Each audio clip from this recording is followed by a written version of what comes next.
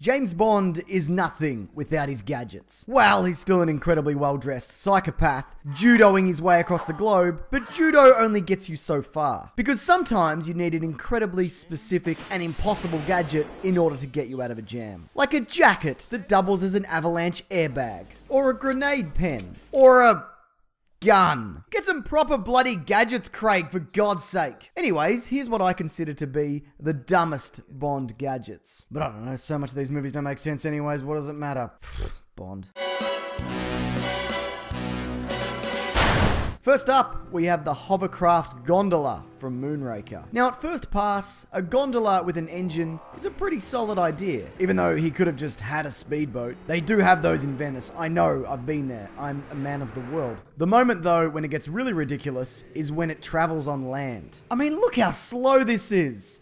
Just get out and run, you dickhead! Not only is it not very fast, it's incredibly conspicuous. So much so that it makes a pigeon double take. The one advantage it has, I guess, is that as it's painfully grinding its way onto solid ground, the villains are so shocked that they forget to shoot at him. Presumably because they're all, is this guy serious?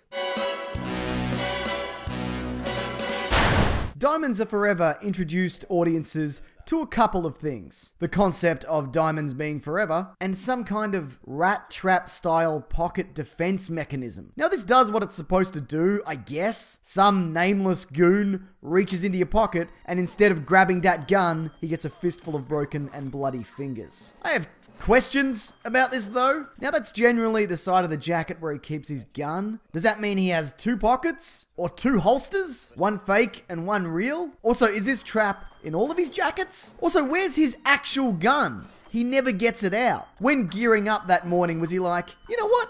Probably don't need a gun. I'm just gonna go pocket trap and just see what happens. It is amazing that he has never been killed multiple times. Octopussy is a movie with not one, but two animal-related disguises. And they're both ridiculous. We got the horse float, which lo and behold is actually housing an aeroplane.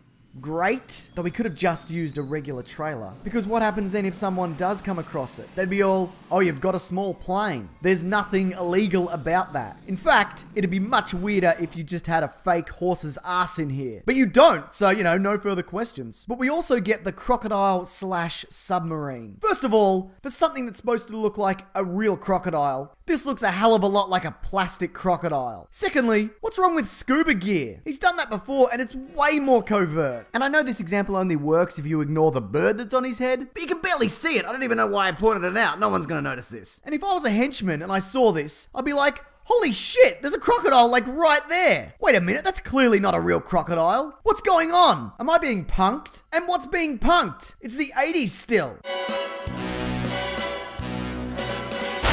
James Bond's Asian disguise in You Only Live Twice. Oh boy. This is...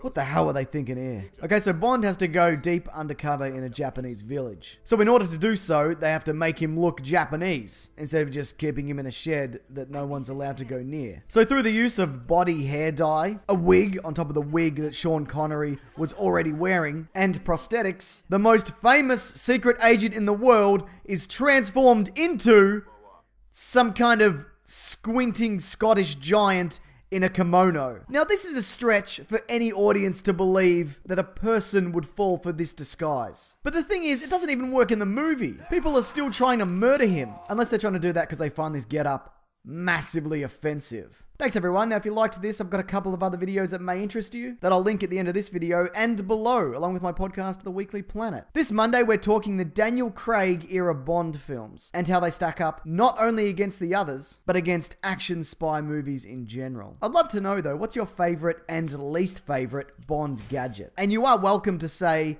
the radioactive tracking lint that appears in On Her Majesty's Secret Service. Because that seems so dangerous. But I guess it was the 60s, man. That was a time when you could prescribe cigarettes and whiskey to a baby. Regardless, if you do have any thoughts, please feel free to leave them below. Alright, thanks everyone. Take care.